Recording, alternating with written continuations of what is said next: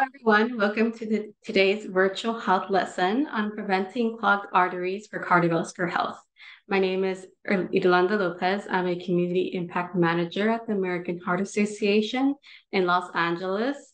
I'm so excited to be hosting this live virtual health lesson. I'd like to thank Providence for supporting our work to improve blood pressure control and overall health in Southern California. Heart disease, high blood pressure, stroke, and obesity are serious diseases that can have serious consequences for our health. Heart disease continues to be the #1 cause of death in the United States, and stroke-related complications are the #1 cause of long-term disability. We appreciate you attending today and taking time to prioritize your health. So a couple of housekeeping notes. Because we are in a Zoom webinar, your line is muted and your camera disabled. We will be using the chat feature as well as the Zoom poll function to interact with one another. So please feel free to type in your questions and comments into the chat. I see that some of you have already typed into the chat. A lot of you from Los Angeles, love that. So thanks for joining us. Today's presentation is for educational purposes only. We do not offer medical advice. We can provide resources, but specific questions on a diagnosis, medication, and treatment should be directed to a doctor. If there are any questions asked in the chat that are specific medical nature, we will have a qualified medical professional follow up with you to answer them. You can also visit our website, www.heart.org, for tools, resources, and information about how to stay healthy during this time. Pulse check time. We want to learn more about your knowledge on today's topic. We're going to start by taking two poll questions now, another poll near the end of the class. So let's get started. The first question. LDL is considered a good cholesterol.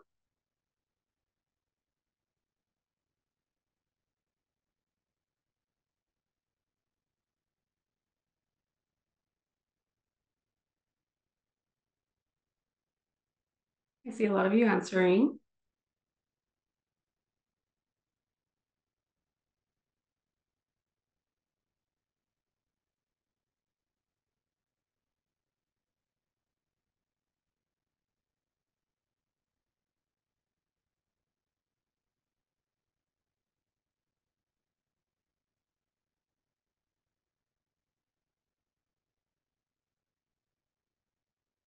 Let me share the results.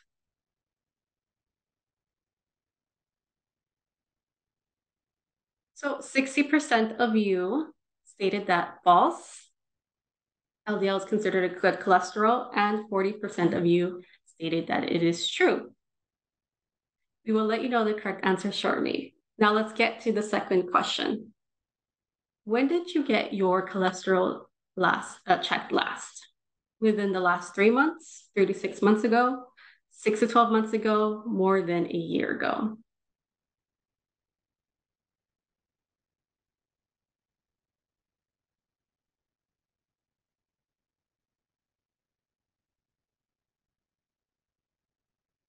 Okay, I see a lot of you answering. Great.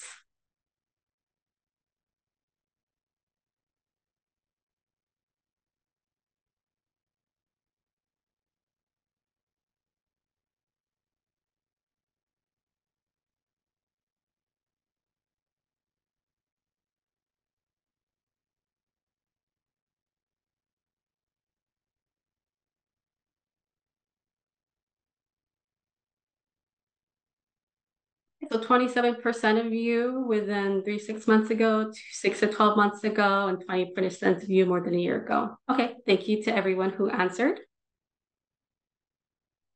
So today we will focus on the importance on preventing clogged arteries for cardiovascular health. So blood vessels that carry blood to the brain from the heart are called arteries. Specific arteries supply blood to specific areas of the brain. Blood flows easily through a clear normal artery as displayed on the left picture. However, an artery can become clogged or blocked by a plaque, a fatty substance in the wall of the artery, or a blood clot, which the picture on the right shows atherosclerosis. It's when a plaque, which is a fatty deposit, builds up in your arteries. So these deposits are made up of cholesterol, fatty substances, and other waste products that can clog up the arteries, reduce blood flow, and can lessen oxygen and nutrients reaching the rest of your body. So the arteries that feed the heart can become so clogged, the blood flow is reduced, causing chest pain. If a blood clot forms that blocks the artery, a heart attack can occur. If a blood clot blocks an artery, leading it to the brain, a stroke is the result. So overall, your blocked blood flow in your arteries can affect the heart, brain, legs, arms, or kidneys, which can lead to the conditions of a kidney disease, artery disease, stroke, heart attack, coronary heart disease, and all of them are significant for our health. So let's go a little bit into how the cholesterol levels can affect the risk of heart disease. So cholesterol can bind to fats and other substances in the blood that build up in the inner walls of the arteries. So high cholesterol is a major risk factor for stroke and heart attack. So high cholesterol can be inherited, but it's often a result of unhealthy lifestyle choices, which can be preventable and treatable. So high cholesterol can increase your risk of heart attack and stroke. So if you're 20, you should check your traditional risk factors, including cholesterol, every 4 to 6 years. So if certain factors put you at risk or you already have heart disease, your doctor may ask you to be tested more often. Now, if you're the ages between 40 and 75, ask your doctor to assess your 10-year risk. You should look beyond cholesterol levels alone. The best approach considers overall risk assessment and reduction. You can check your risk with your check change control calculator. In minutes, you'll learn your risk for a heart attack or stroke. So if your risk remains uncertain or treatment options are unclear, your doctor can perform a coronary artery calcium test.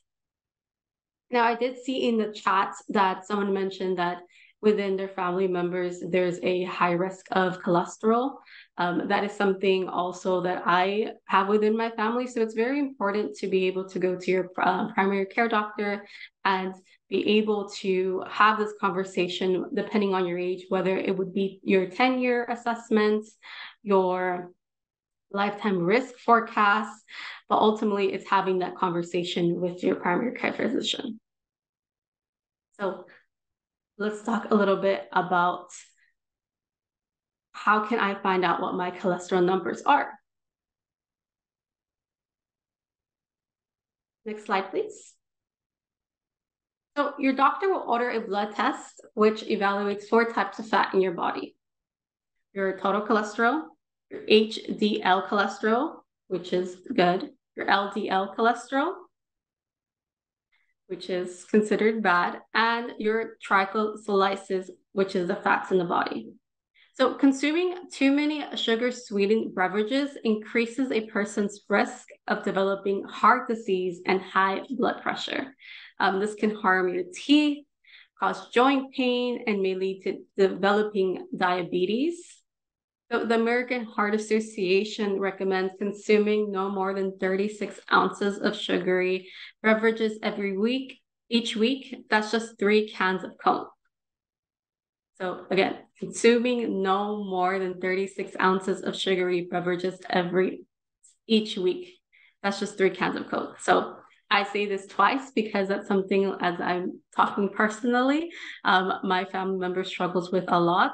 I feel that sometimes we don't measure the amount of sugary beverages each week.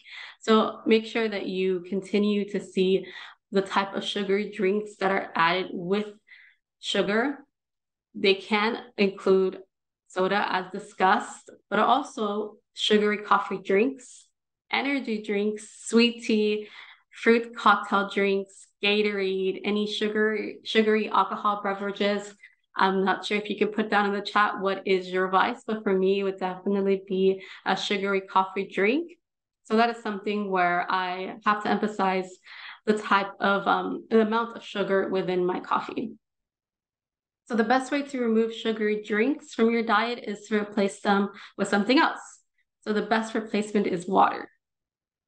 Frappuccinos. Annette, yes, I'm on board with the Frappuccinos too, especially the seasonal ones. I am definitely trying to cut back on the seasonal Frappuccinos. So thank you for sharing. So let's speak a little bit about your HDL cholesterol. And what is the difference between your LDL cholesterol? So HDL cholesterol is called your good cholesterol. It's a healthy HDL level, which can protect against heart attacks and strokes. So HDL moves cholesterol away from your arteries and back to your liver. Once there, it is processed to be able to eliminate the excess from the body. So HDL can also remove cholesterol from plaques in the arteries. So LDL, bad cholesterol, is body tissues use some of this type of cholesterol to form cells. So it contributes to fatty buildup in arteries. But if they use too much, for example, they can cause accumulations of fat inside the artery. So added with other substances, it can form a plaque, a thick, hard, and greasy deposit. And plaque narrows the arteries and reduces blood flow. This is called arteriolysis. So if the plaque buildup ruptures, a blood clot could form at this location, or a piece could break off and travel through the bloodstream to cause a heart attack or stroke. So therefore, I know this sounds a lot like of scary things, but if you're going to take one thing from our conversation is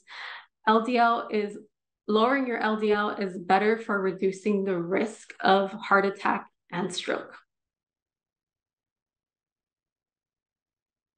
So triglycerides are the most common type of fat in your body. They come from food, and your body also makes them. So they store excess energy from your diet. They keep the excess energy that comes from any unhealthy diet. So combine the combination with high LDL, cholesterol, or low HDL, good cholesterol, is linked to fat accumulations within arterial walls. So this increases the risk of having a heart attack and stroke.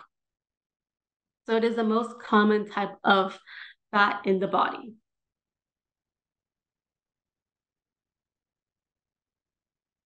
So I want to have more of a good note on this conversation with all of you here. So let's talk about the steps to lowering your risk of heart disease. So your body naturally produces all this LDL, bad cholesterol it needs. So having an unhealthy lifestyle makes your body produce more than it needs. So this is therefore the cause of high LDL cholesterol for most people.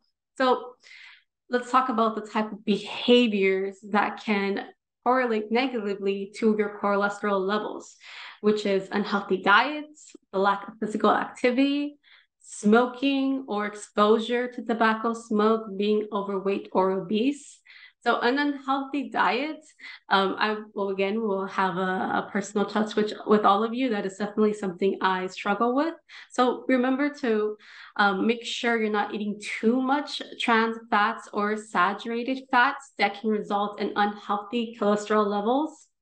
Lack of physical activity, exercise helps boost your body's HDL, which is the good cholesterol. So therefore, try to implement small activities throughout your daily life. So therefore, you can make sure you mark the activity section of your day to make sure that you are getting in your steps to reduce your risk of these types of complications that we're discussing. Now, cigarette smoking may lower your level of HDL, the good cholesterol, which you need in your body. So we will, in other slides, discuss about the steps on how you're able to have less exposure to smoking. Now, for being overweight or obese, so having a body mass index of your BMI of 30 or greater puts you at the risk of high cholesterol. So it's important to know your numbers with your body mass index to be able to then calculate whether you also find yourself with being overweight, therefore having the higher chance of having high cholesterol. So if there's one thing you will also take from this conversation is you can make lifestyle changes to improve your cholesterol. And if anyone on the chat would like to have sort of their journey on the lifestyle changes, I know for me, it definitely took within 1 or 2 years to really implement those lifestyle changes permanently. So I'm sure a lot of you have done it faster than me. So I would love to see in the chat how you have implemented lifestyle changes or how you will start implementing these lifestyle changes to improve your cholesterol. Now we will discuss how to improve cholesterol and prevent clogged arteries. So, nutrition. I feel like this is always a big question, right? What should I eat? Now, you definitely want to have plenty of vegetables, fruits, whole grains, low-fat and non-fat dairy, fish, skinless poultry, beans, non-tropical vegetable oils, nuts, and seeds. A little bit of tips on when you are going through your groceries throughout the week is to read your food nutrition labels. So even for so-called healthier foods. So choosing an item with the lowest amount of sodium, saturated fat, trans fat, and added sugars will definitely be able to keep you within this category of a healthier diet. So another tip is beware of sneaky ingredients. For example, sodium, added sugars that we discussed earlier, which may be in your coffee, in your tea. So for example, sodium and added sugars go by many different names. So making it hard, it makes it harder to tell just how much is in there if you don't actually take the time to sometimes read over your ingredients, which I know can sometimes be overwhelming, but we will also put in the chat different ways to be able to read labels when you're grocery shopping. Another tip is choose whole grain foods. Look for the word whole grain or whole followed by the grain name as the first item in the ingredients list. So including within that category are tortillas, pasta, and other grain foods. So this is all about a healthy diet. Let's go a little bit into what you should definitely limit and or not eat.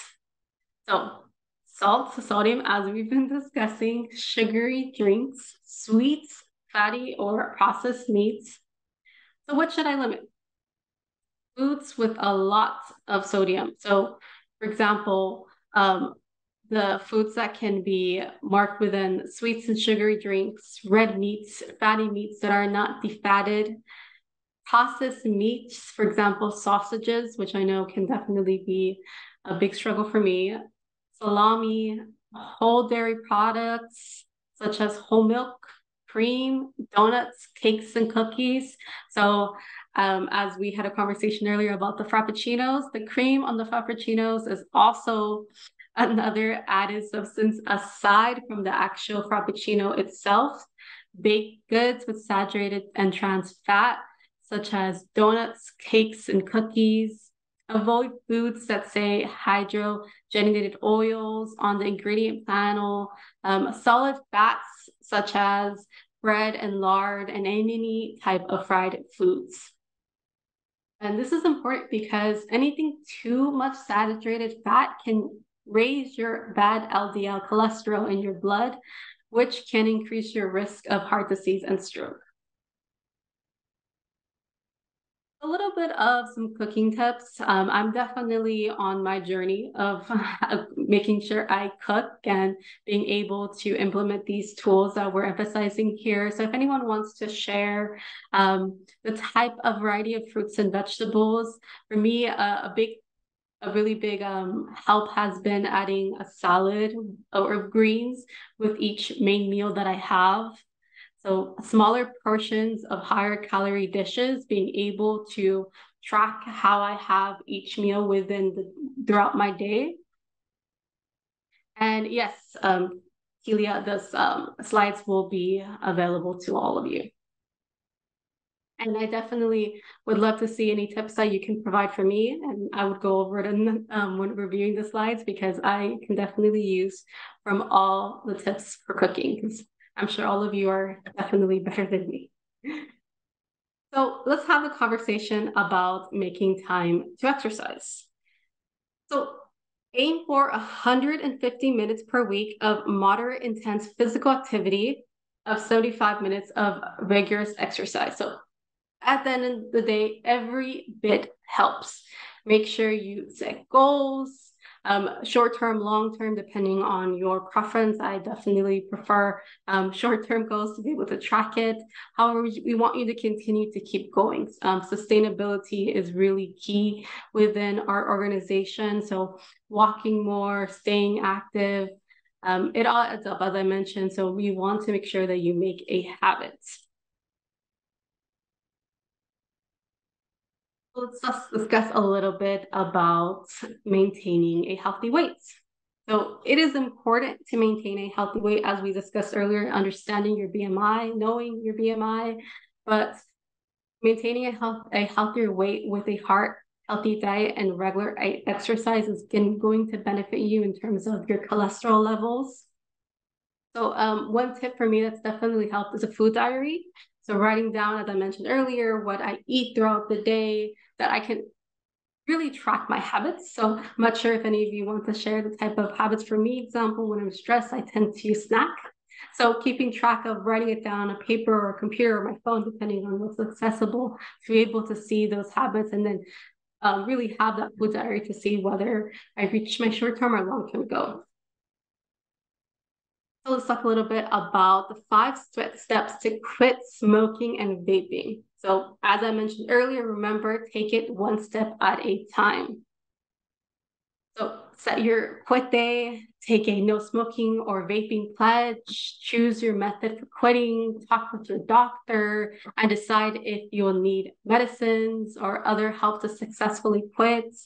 Make a plan for your quit day and afterwards, and finally quit tobacco for good on your quit day, because ultimately it can also cause your cholesterol levels to rise, and as mentioned earlier, have the other complications within your health. So eliminating tobacco and limiting alcohol is for your best interest. So managing your conditions. So as we discuss sustainability, we want you to work with your healthcare team to build a treatment plan that works best for you, to help manage the risk factors like high cholesterol and high blood pressure. Your doctor may prescribe medications to help manage blood sugar, cholesterol, and or blood pressure.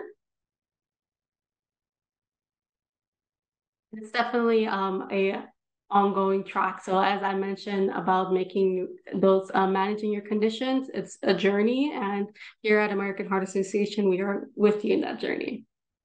So let's take a next pulse check poll. Now, the first question: LDL is considered a good cholesterol. True or false? I'm excited to see your responses.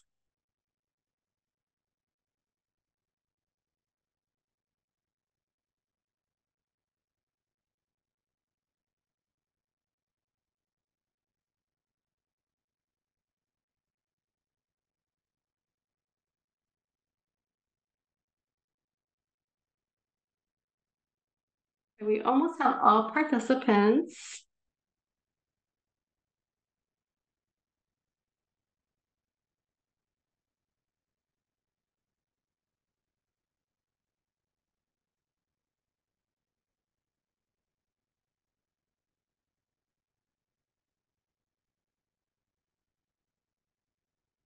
Thank you all for participating in the poll. And for the answer, LDL is considered a good cholesterol. 89% of you said false, which you are correct. HDL is considered a good cholesterol. LDL is considered a bad cholesterol. So 89% of you, don't worry, the other 11%, like we mentioned, a journey, we'll definitely get there. We'll share the slides and we'll all remember that HDL is considered a good cholesterol. Now let's launch our second.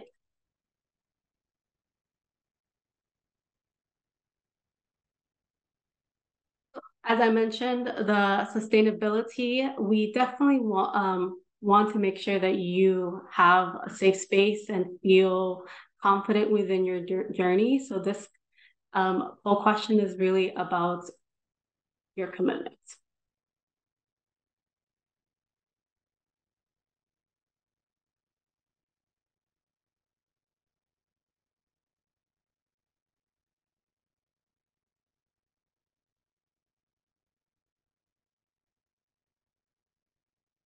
We almost have all participants, and we got 100% participants saying that you are all committed to getting your cholesterol checked by your healthcare professional. So I thank you all on starting your journey. Thank you for participating. Now, for our call to action, make sure to take these steps to help you maintain a healthy lifestyle and reduce your risk of heart disease and stroke. So as we're hitting these points, remember throughout the presentation, eat a heart-healthy diet, keeping track of a diary depending on your habits to be able to see perhaps in the day, depending on your mood, your stress levels that you may overeat depending on that time, or if you're a night eater, to be able to see and ultimately make a lifestyle change for a healthy diet. Making time to exercise, every little bit counts. So taking those 5-minute walks if you're at work, going for your 15-minute walk, those were my favorite things, the 15-minute walk. So if you all would like to share how you make time to exercise, that would be really great. Avoiding smoking, tobacco, and limiting alcohol. As I mentioned, take it one step at a time. We're definitely wanting all of you to be able to have that journey of finding ways and tips to avoiding and limiting alcohol. Now, managing your weight, knowing your numbers, your BMI is important.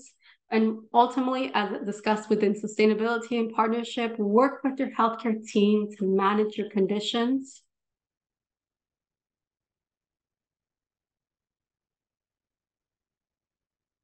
A little bit of more exciting news. Anna, thank you for sharing shorter walks. Like I said, those 15 minutes are definitely my favorite things. Also, I will be taking my 15-minute walk throughout my my work setting. So I'm on board with all of you. Thank you for sharing. And as I mentioned, a little bit more exciting news. Please, if you can, join our community conversation. It's going to be great. We will be hosting alongside Providence tomorrow at 5:30 p.m. a free community conversation about food and its impact on health and well-being. Some of these panelists are Providence experts.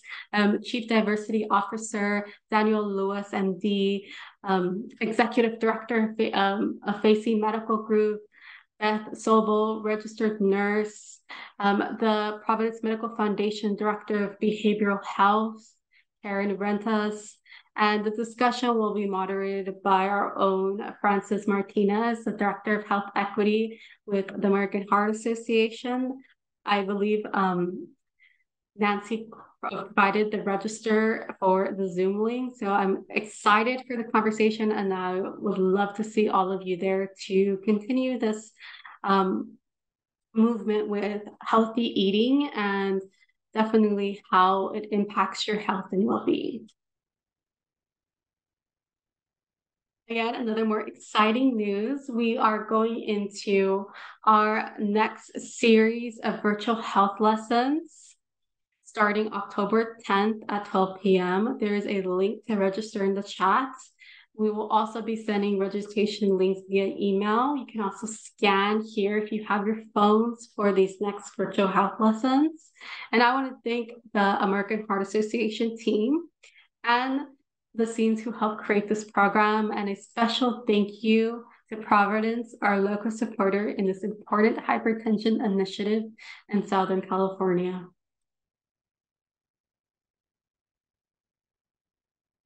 And definitely thank you for your participation. It's always great to be able to see our community engage and wanting to learn more about healthier lifestyles.